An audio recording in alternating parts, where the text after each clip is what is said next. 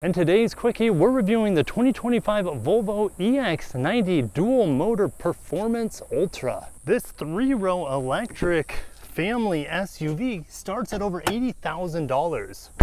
Underneath the hood of the Volvo EX90 is a small trunk, extraordinarily small for the size of this vehicle. This is built in Charleston, South Carolina, alongside the Polestar 3.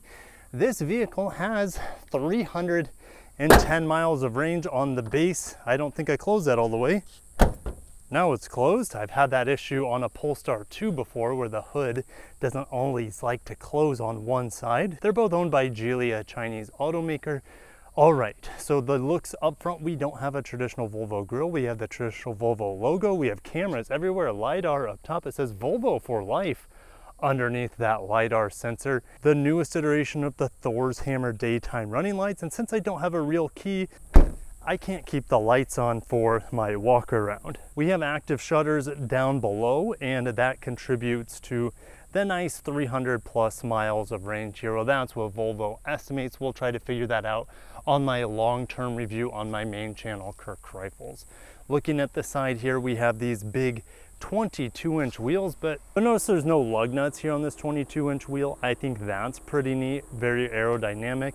This wheelbase is 117 inches plus, and that allows them to fit that 111 kilowatt hour battery underneath. Only 107 kilowatts are usable.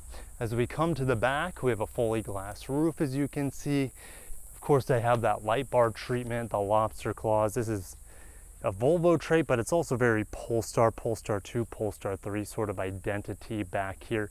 Glossy bottom, real fat rear wheels here with this twin motor. We had 265s up front. These are 295s in the rear. The liftgate, you can do the kick action, but underneath the floor storage, we do have a NACS adapter. So what I want to show you, since this is not a NACS standard, it's a CCS standard, you can plug this in and go to a supercharging station to charge up to 250 kilowatts. It's kind of nice, to be honest, to have that sort of flexibility. You could go to Electrify America or a Tesla supercharger. You have your choice. Quite cool. You can do 10 to 80% in about 30 minutes with that sort of peak charge rate of 250 kilowatts. Standard level 1 AC charger underneath. I have air ride suspension, and these are actually touch capacitive back here. I can fold down the rear seats, sort of. There it goes. And again, without a rear button, you just kind of have to press hard and hope that it registered. Nice flat floor here. Let's go ahead and fold them back up. It's nice to have a dual function here. You could outfit this with a tonneau cover if you so choose. I like this Easter egg right here with all the dimensions and the things you could fit in the XC90's electric brother, the EX90. This key card, since I don't have the actual key, this is kind of like a valet key. I don't know if it works better if it's not in the thing. There it goes. You guys will tell me, like, there it goes. It likes to be on the left-hand side. Been trying to figure this out. It doesn't always work. If the door handles are open, it's a dead giveaway to passerbyers that the vehicle is unlocked. But I'm getting the hang of it. It's definitely a learning curve, which is completely unnecessary and definitely not luxurious, but I'm sure most of you guys have the real key fob. All right, let's get into the back seat. The doors feel nice and heavy. No sunshade here. That's weird. Soft materials up here. Bowers & Wilkins. The Bose sound system, I believe, is the base sound system. The Bowers & Wilkins speaker covers look great. I love this white wood with this beige interior. I took my kids to Tractor Supply earlier today, and I guarantee you it was the first EX90 at that Tractor Supply. All right, you can fold the seat flat with this button. That's neat, but you can also fold it forward. This is what you would want to do to put kids in the back, or adults. God forbid you have to sit back here as an adult, because, well, ouch, I just nailed my elbow right here. There's just no room. And you can see this is, I feel like Ace Ventura in the Rhino. It's getting a little hot, right? At least the vents here, and a cup holder and a light if you are, you know, stuck back here for any period of time. And I also have USB-Cs in the back to charge your devices. Just 2 seats back here, but it's too hot and I'm claustrophobic, so let's get out.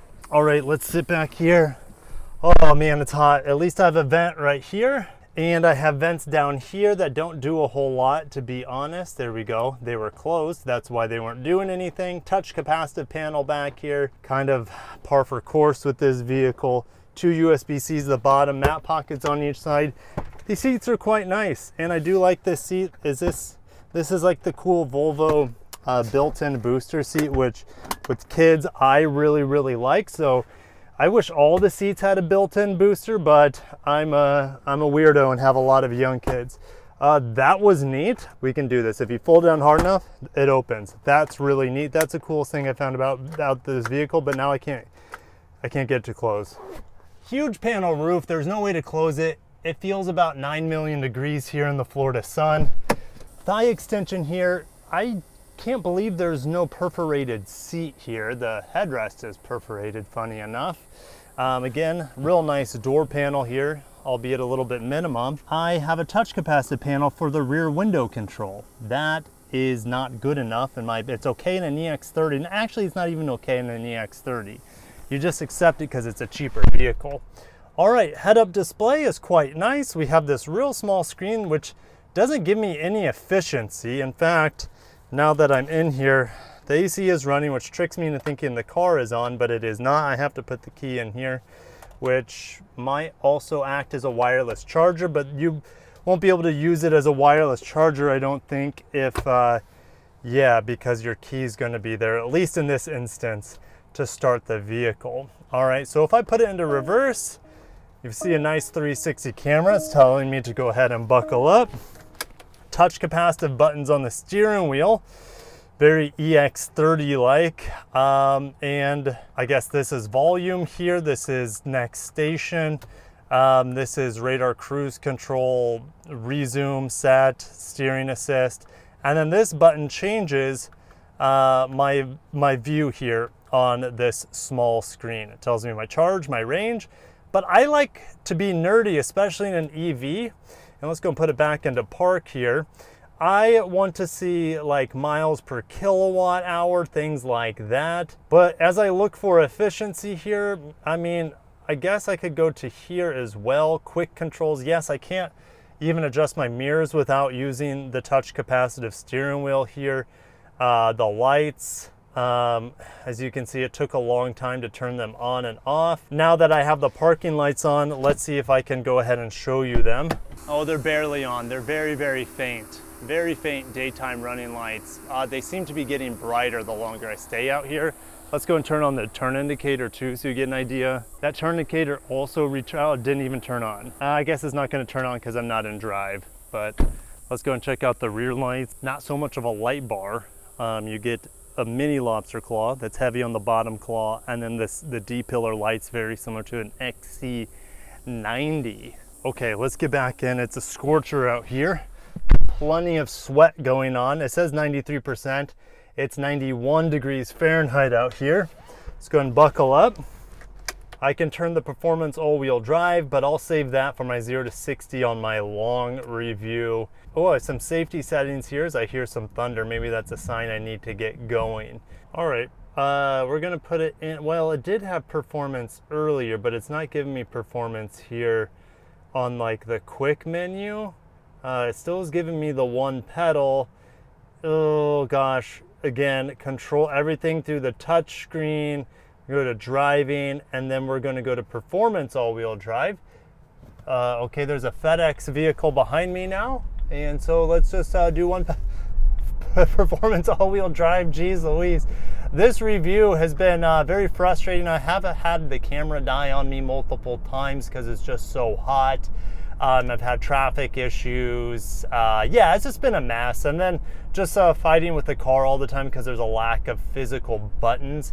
It's been a frustrating experience to say the least.